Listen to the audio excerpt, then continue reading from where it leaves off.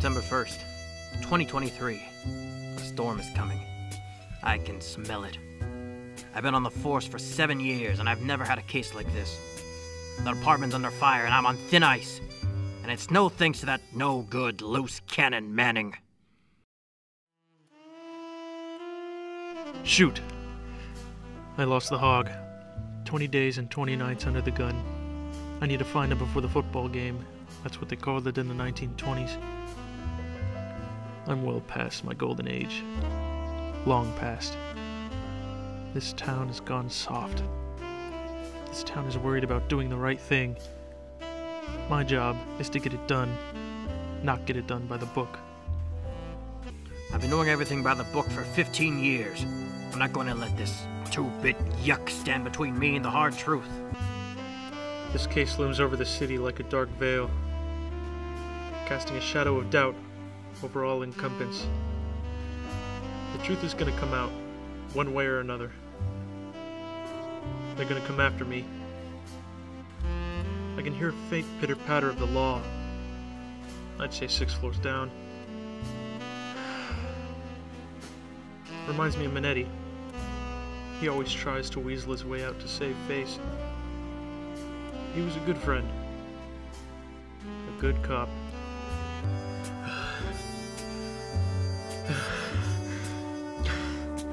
Man, a better cop would have had Manning behind bars as soon as he stepped out of line. Why are there so many stairs?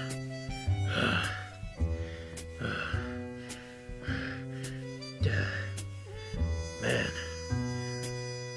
These days, Minetti couldn't catch a cold. Manning thinks he's the bee's knees, the cat's pajamas. He thinks too small. He'll be on the nut by the end of the month. Cheapskate. Good for nothing. Slimy. Son of a... He's an idiot! So there I was. Drinking my long-awaited beverage with the misty glow of moonlight seeping through my window. Normally anyone with a brain will barge in, but I'm not dealing with anyone. Given the circumstances, Manning thinks he has the high ground. But the only thing to tie here is his egotistical view on this case. This buster has no choice but to give it up. He might have friends in high places, but so do I. He thinks he can walk into my office and demand answers? He'll give them to me. He has to. For the sake of the city. We used to drink out of the same bottle. Then he got too thirsty for his own good. Look at him. Acting smug as a bubble bug. Sipping on his drink like he owns the place. But Eddie hasn't said a word. Probably sizing me up for a brawl.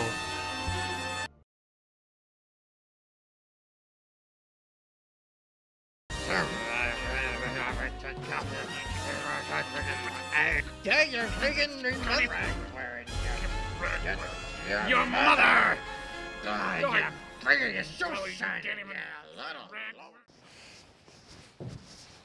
What's up, everybody? I am not Conan. I'm not 17 or so Jimmy's in a trench coat. I am Omar Moreno, and this is the After Hours show. We've got a great show for you tonight. Dominic Valdez, Sundance nominee, 20 years in a row. Here to promote his new show. We've got no music and a great time. So stick around.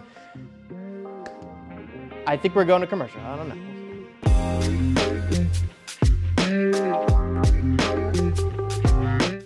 Welcome back, everybody. First guest of the night, we have Dominic Valdez, accomplished director, entrepreneur, philanthropist, secretly owes me a lot of money.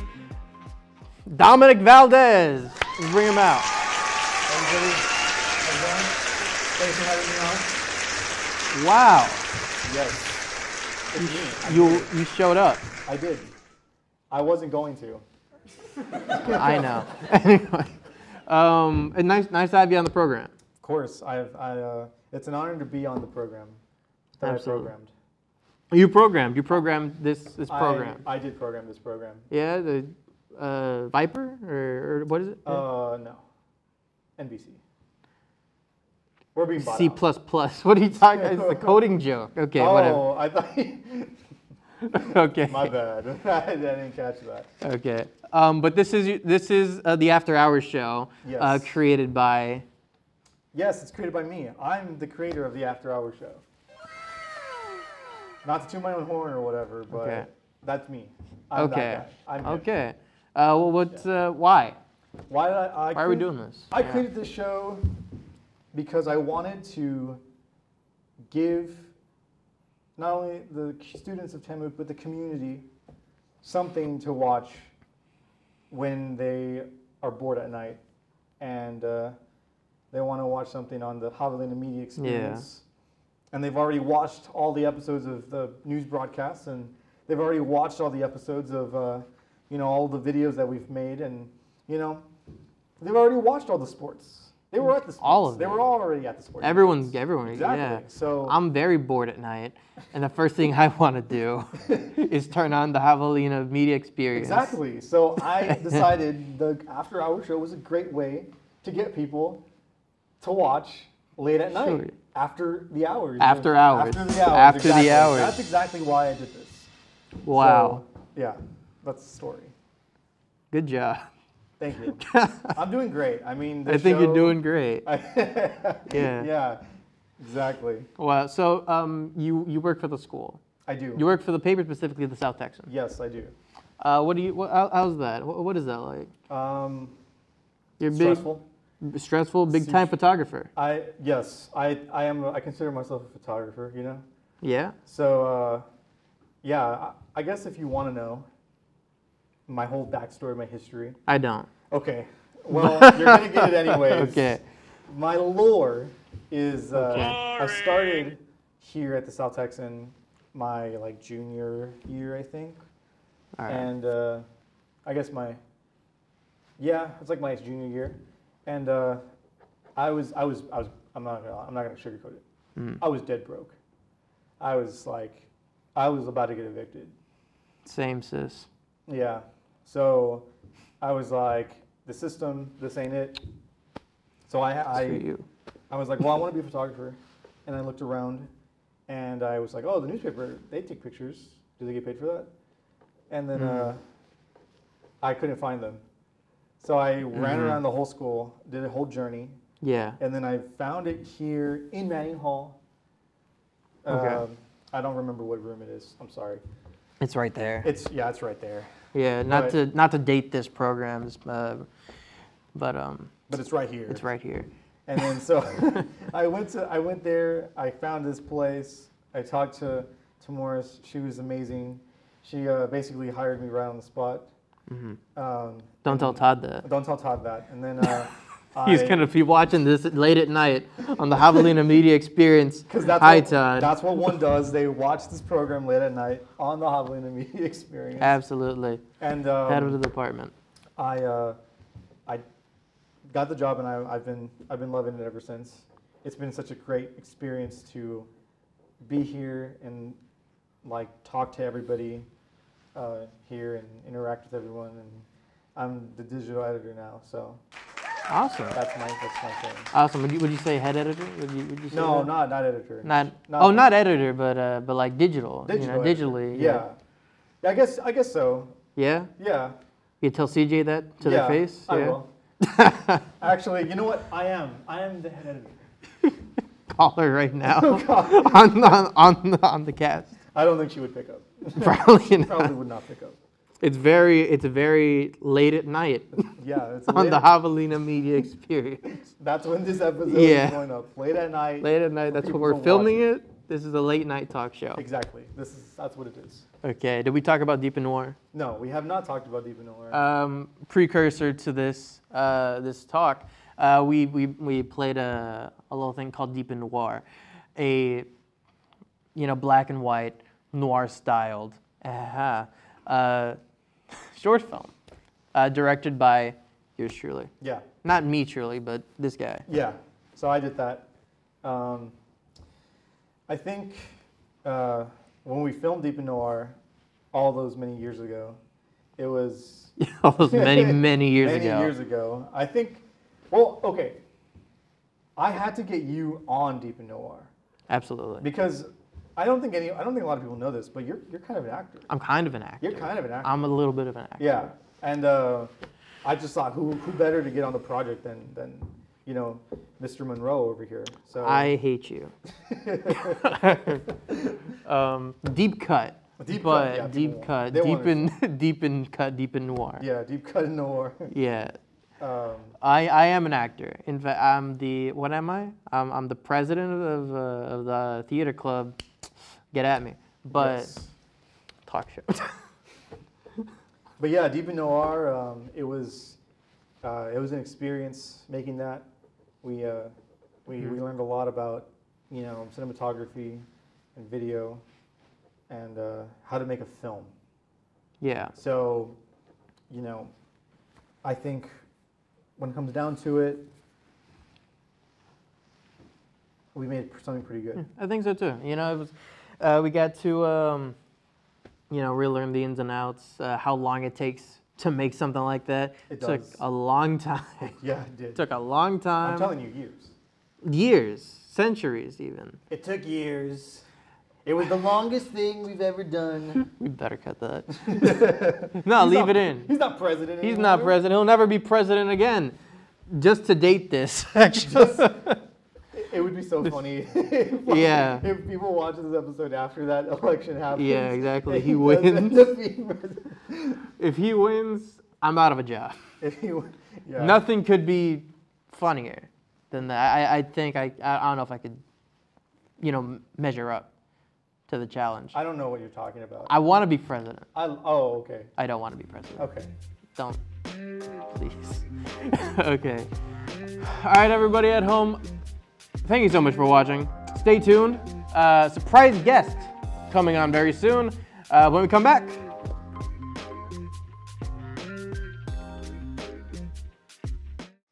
Hey everybody, welcome back from the commercial break. I am Dominic Valdez. I'm the host of the After Hour Show, the one, the only host of the After Hour Show, mind you. We have a very, very special guest on tonight. We have first time Emmy Award winning theater club acting, amazing grand stage presence of a man. Everyone, please give a big round of applause to Omar Moreno.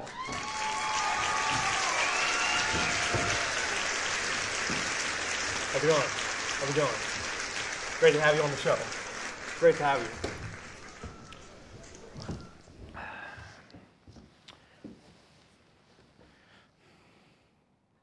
I've been fired. We'll just cut it there. Okay, that's good. That's good. Thanks. All right, so, Mr. Omar, Yes. how does it feel being on the After Hours show? How does it feel? Man, I've never experienced anything like this.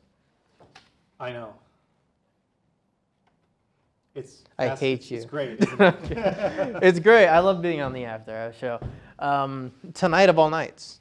Of course, exactly, because you know what tonight is. Yeah, I don't have a watch. It's the last day to sign up for a payment plan for financial aid. It is. It is the last It day. absolutely is. In fact, it's too late because it's tonight. It is tonight. It's the night. Not to date this show. Oh no, actually to date this show. Oh. Only the live studio audience knows this. Okay, yeah. But Tonight's the night. tonight's the night. This is the 10th, but Of course, after you'll just be dropped if you don't meet yeah, it. you will be. You know what? I don't think this makes any sense. We're gonna upload this. Yeah. Well, anyways, It's part of it. in other news, right? In other news, Another news that there's a lot of news coming out right now.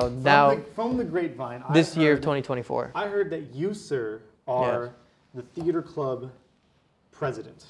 I am. How does that make you feel? How does being a theater club president affect not only your life, but the life of everyone around you? It is absolutely the worst. No, I'm joking. It's pretty fun. It's stressful. I'll be honest, because it's a lot. Excuse me. We'll cut that out. It's a lot of.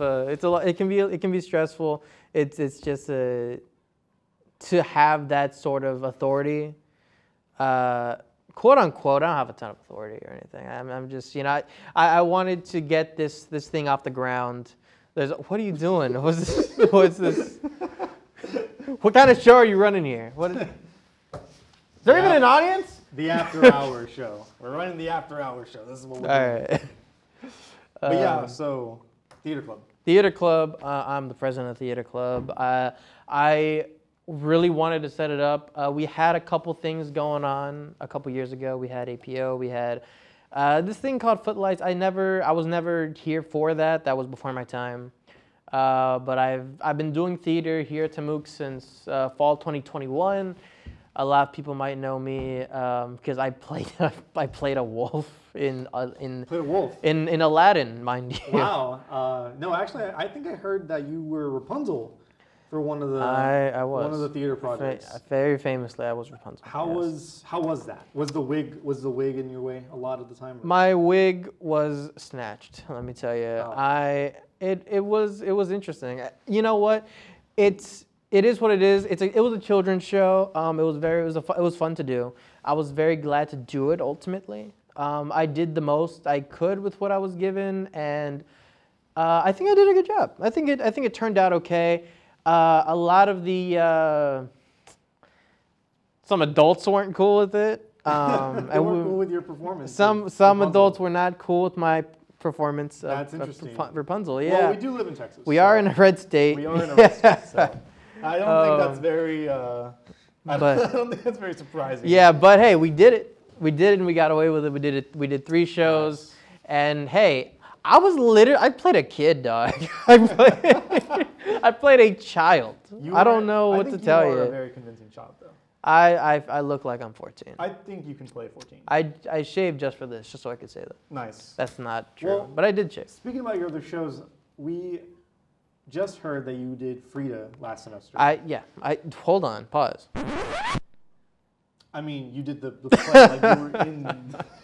Yeah, you were in the Frida. I was in that production. You were Frida and Diego take a lover that looks at you like maybe you're magic. I slurred that a little bit, but yeah, I was in that show. I was the narrator. You were the narrator. I was the narrator. So how does that differ from being like the big guy? You know what I mean? Like like a big main stage. The main actor. You know what I mean?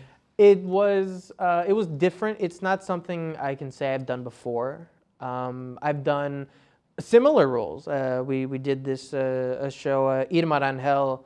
Oh boy, I can't remember the subtitle, but it was chronicling her life and times, and that was a more biographical piece. About their life, and this was very similar. Only this time I played a narrator, while 2 people actually played Frida Kahlo and Diego Rivera live. So I was trying to bounce off them as kind of a third world narrator, and I think it went pretty well. I got some good reviews. I enjoyed what we put on. You know what? Funny story. Do tell. Do tell. Yeah, I do will. tell I will. I will tell. So we did 3 shows. All right. We did 3 shows. 3 shows. And night 1, pretty good. All right. Awesome. Night 2, I got incredibly sick. Oh, that was the one I went to. You went to that. I went to the one that you were incredibly sick. I was incredibly sick. Yeah, you look like you were very sickly. I was very sickly. I was not COVID sickly. I was not anything. But for some reason, I was just so out of it. But I put on a good show. I was very proud of myself. I was very proud that I could give people a good time. Shows are free. Okay, so we put our all into those shows, and it went on for what? It's over an hour. Yeah, it was like an hour and a half. About. I think, but the thing about those shows that were so interesting was that you just like you're on stage with the actors. I don't think the audience understands this. Oh know? yeah, yes. But like the way the play worked was that you were on the stage. Yes. With the actors on the stage as well. So you were sitting down on stage with the actors on stage. That's true. And like, it was such a surreal experience, like watching the play and then Yeah. like they would walk off, and then they'd come back in a different outfit, and it's like, oh, Yeah. crazy. It's very in your face. It's very in your face. Very It's in your face. Very visceral experience. So if any of you out there haven't gone to a show from the theater department in Tamu, you definitely should, because you know Omar, he's the guy. I'm that guy. He's that guy. That's me. I'm Well, the guy. you know, we actually found this Oh. out while we were looking for stuff. So, Omar, would you mind telling us what this picture is of you? I do mind. Well, too bad. This is me. This is totally me, as you can see. That is you, yeah.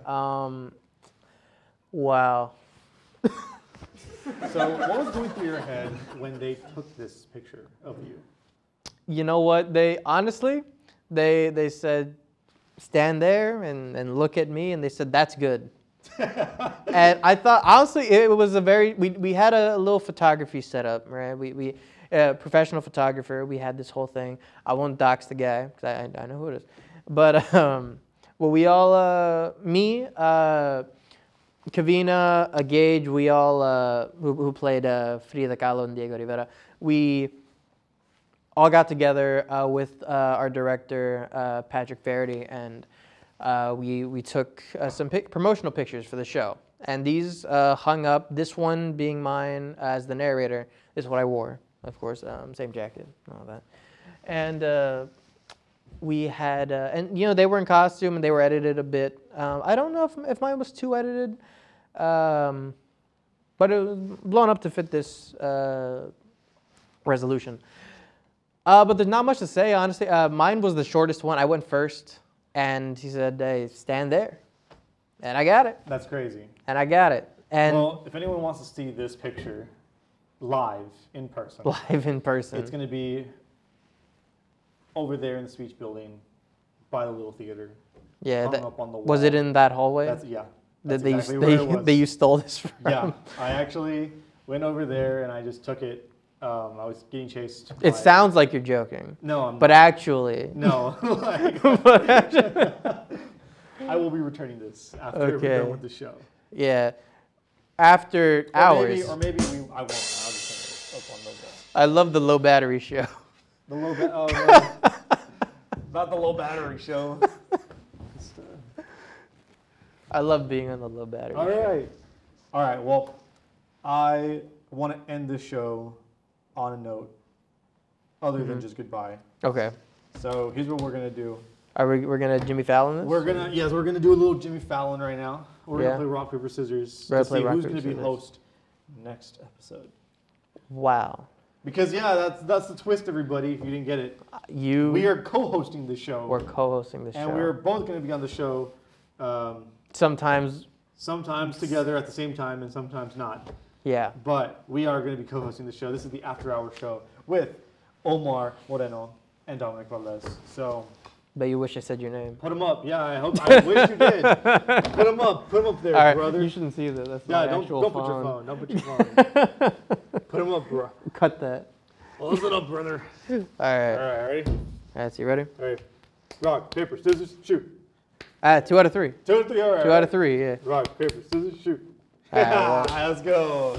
I can't do anything to that. I'll be seeing you guys on the next episode of the After Hours show. Our next guest will be determined. I knew you were going to say that. Our next guest will be on the show, and it won't be one of us. It'll be somebody else, somebody completely different, somebody you don't know. Maybe Matthew Roberts. He's pretty famous. Oh, Matthew Roberts. Maybe Matthew Roberts. He's a pretty famous guy. Maybe Matthew Patrick. No, I don't think he would. He doesn't live in Texas. He lives in North Carolina. Who does live in Texas? But you know who does live in Texas? Christopher Olivares. I think he would be a great Christopher Olivares. The famous co-editor-in-chief of the South Texan. I think he's famous. He was famous. He's a famous guy. So he's in our audience right now. He's actually in our audience. Yeah. Thanks, Chris, for being here. You are the biggest supporter right now. All the cheers that everyone's been hearing back at home. Chris Olivares. Anyways, thank you for the After Hours show. Good night, everybody.